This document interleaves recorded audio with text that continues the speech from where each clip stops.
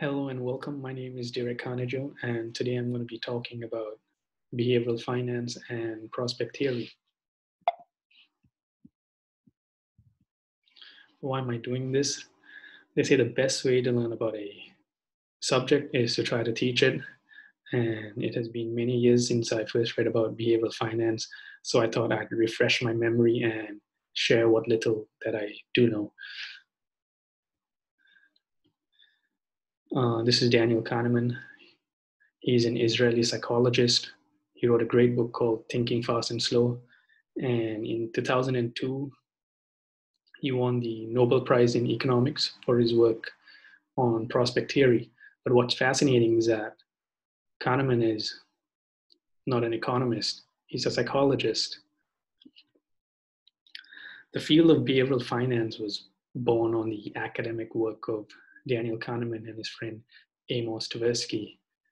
And behavioral finance uses psychology to explain investor behavior and market inefficiencies. Let's assume that there's an outbreak of a rare disease which is expected to kill 600 people, and you have two options. Option A, you can save 200 lives for sure. But if you pick option B, there's a 33% chance of saving all 600 lives with a 67% chance of saving no one. Now take a moment to decide which option you would pick. And I'm going to guess most of us picked option A. I certainly picked option A. Now, problem two, same problem, identical problem, same scenario. There's an outbreak of a rare disease which is expected to kill 600 people. You have two options. If you pick option C, 400 people will die for sure. And if you pick option D, 33, there's a 33% chance that no one dies, but a 67% chance that all 600 people will die. Take a moment to decide which option you pick. I'm guessing most of you chose option D. And by the way, if you do the math, problem one and problem two are exactly the same. The only difference is the way the questions were framed. In problem one,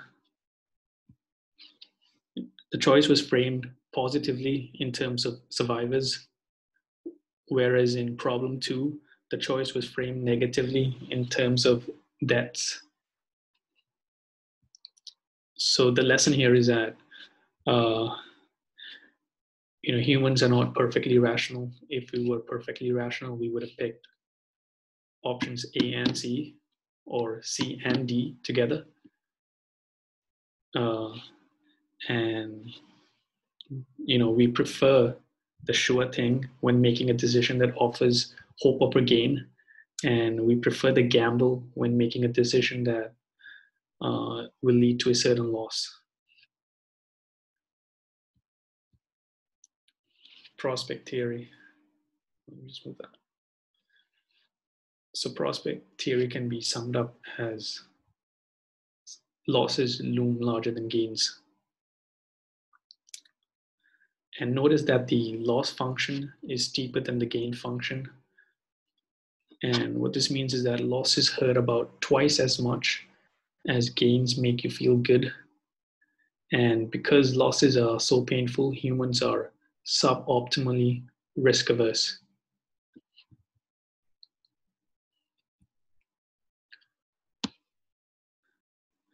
Let's say I toss a fair coin. If the coin lands heads, you win $200. If the coin lands tails, you lose $100. Would you play this game? In 1963, Paul Samuelson asked this very question to his colleague, and his colleague kind of gave an interesting answer. His colleague said, "Yes, I'll play the game, but only if two conditions are met. Condition one, if I can play the game 100 times in a row. And condition two, if I don't have to watch the individual outcome. So now, why did he say that? It's because the colleague knew that the game has a positive expected payoff, but at the same time, he knew that he would not be able to handle the fluctuation in his wealth during the course of this game. And that's really interesting. And I think this also helps explain why investors hold long-term bonds.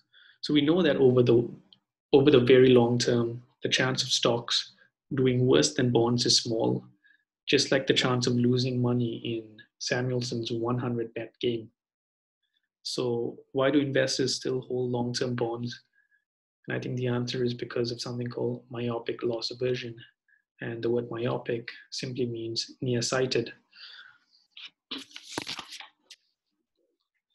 So, we know that stocks are more volatile than bonds. And so the more frequent you checked your portfolio, the more frequent you will be exposed to unrealized losses. And because we are more sensitive to losses than gains, checking stock prices every single day is very emotionally draining. And I think this is why people sometimes irrationally hold bonds instead of stocks. And Richard Thaler sums it up perfectly. He said, the more often you look at your portfolio, the less willing you would be able to take on risk, because if you look more often, you will see more losses. And I think this also explains why it is easier for investors to buy and hold real estate. It is because they are not seeing fluctuations in real estate prices on a daily basis. And this is an edge that real estate investors have over equity investors. A simple solution is to simply stop checking stock prices every day. If you have to monitor your portfolio that closely, something is wrong. I think something is wrong with your strategy. Fund managers can also benefit by reporting to their clients on a yearly or quarterly basis as opposed to on a monthly basis. The ability to handle losses. This is Bill Miller.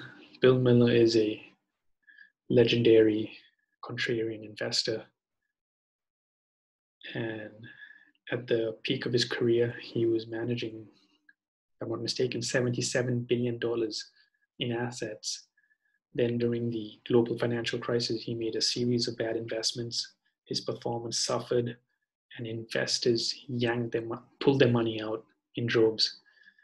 His assets under management fell by 98%, from about $77 billion to about $800 million. And during this period, he said it was a very tough period. He was going through a divorce.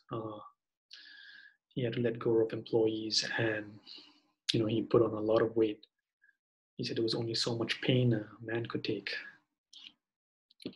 But what happened is kind of interesting because his career bounced back after that. So he showed remarkable resilience in the face of adversity.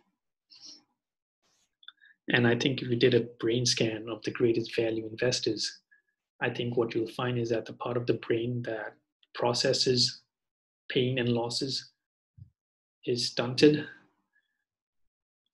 This is probably why Warren Buffett and Howard Marks are so unemotional when it comes to losses. If by Rudyard Kipling is one of my favorite poems, and there's a beautiful line in the poem that goes, if you can meet with triumph and disaster and treat those two imposters just the same. What he basically means is that you should treat extreme success and failure just the same. Uh, investments are really part of the investment landscape. We should try to analyze why the mistakes were made so it doesn't happen again. But at the same time, we should not fret over mistakes because that can affect your ability to take risk going forward. That's all for today. I hope you enjoyed it. Thank you.